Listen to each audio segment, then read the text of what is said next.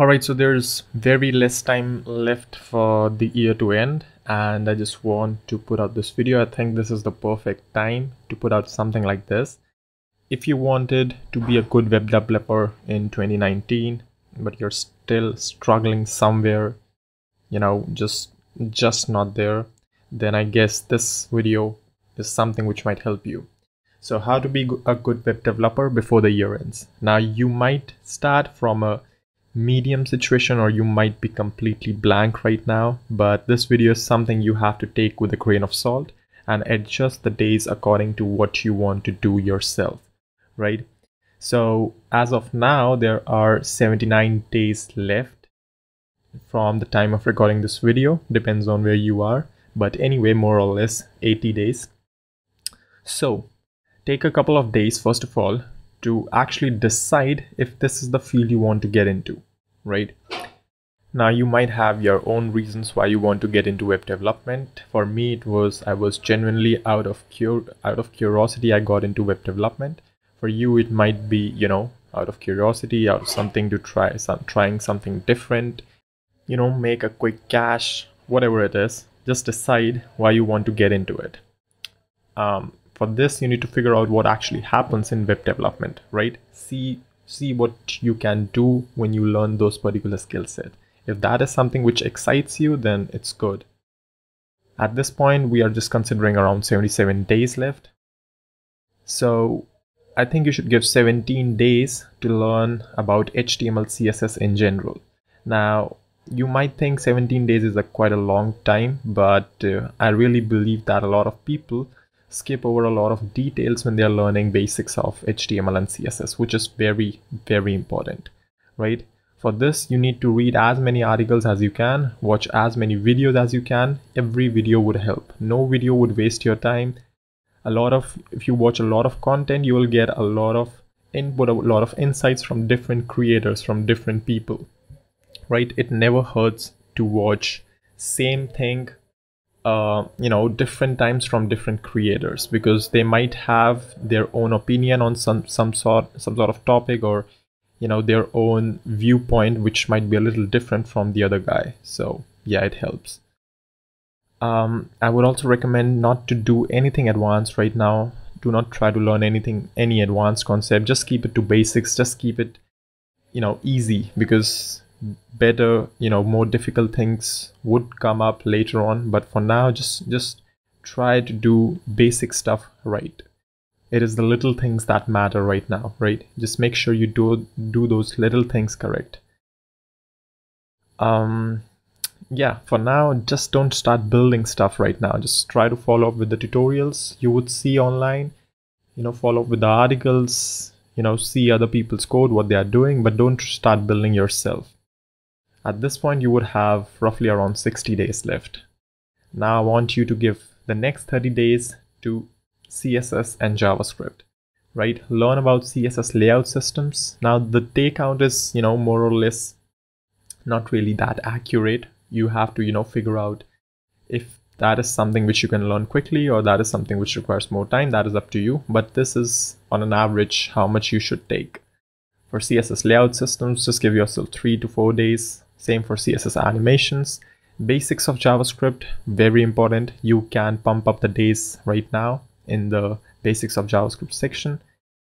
Data types and methods in JavaScript, equally important. Just give it 4 to 5 days if you can. Promises, async, await. These are like the core topics of the modern JavaScript. So make sure you give a lot of time to these. Promises, callbacks, why promises were introduced. What is ECMAScript? What is ES6? What is ES7? What is ES8? What is ES9? What are generators? Stuff like that. Closures is very important, not only in JavaScript, in life as well. So make sure you pay close attention to how closures work in JavaScript.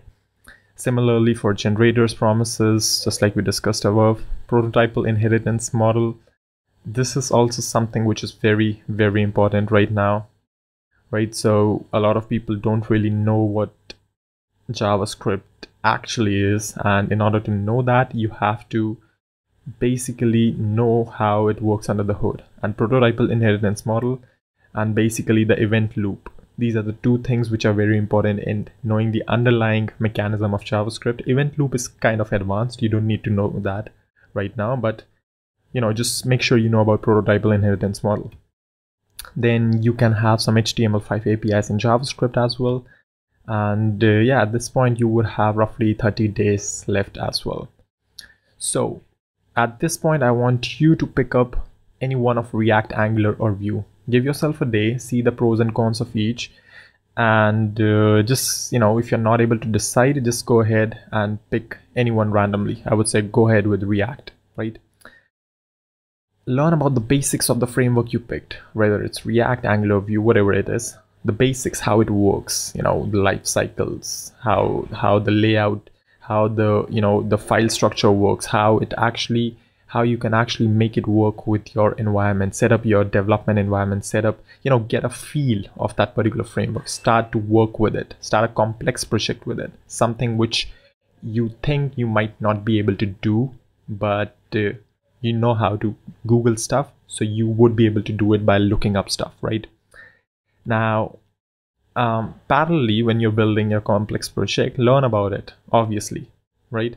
You started with the basics, but you need to know a lot more about it to actually build stuff, right?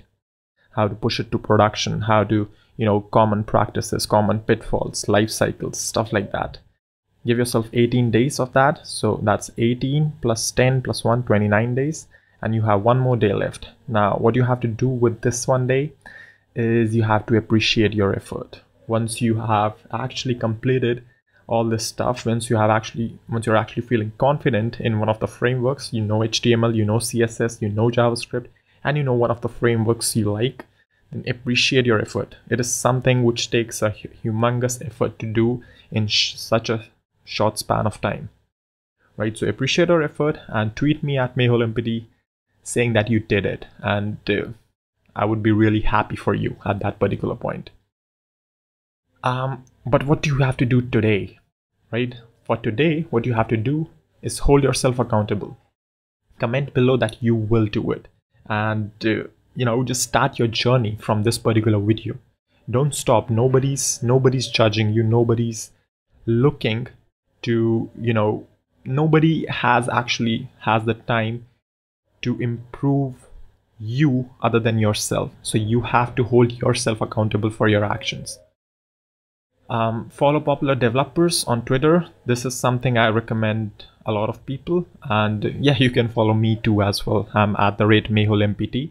So what happens when you follow other developers is that when you're using social media, sometimes you're gonna see a lot of information which you might miss or you might know after a very long period of time, right? Some exciting new features or some beta or anything like that. So make sure this is something on your list if you're active on Twitter and stuff. So follow other developers. This is something also I believe in. Announce what you will do to as many people as you can. Even though you lose, even though you don't make it, doesn't matter. But once you do that, you put it out in the crowd that yes, you want to do something like this and you're willing to work towards it, right? So just make sure you do that as well. And last but not the least, don't stress out yourself, but do this to hold yourself accountable. Don't, if you're not able to hit the targets on time, don't stress out yourself. You have plenty of time. But still, in the day-to-day work, you have to put in the effort. And on the 70-day scale, on the 80-day scale, you have to be patient. So again, don't stress out yourself, but make sure you hold yourself accountable, right? And wow, okay, so I have a little bit of misalignment, but you can just find the link in the description. Join CodeDamp's Discord server and share your goals with us, right? So yeah, that's pretty much it for this video. And if you like it, then don't forget to subscribe, and thank you for watching. I'll see you then in the next one.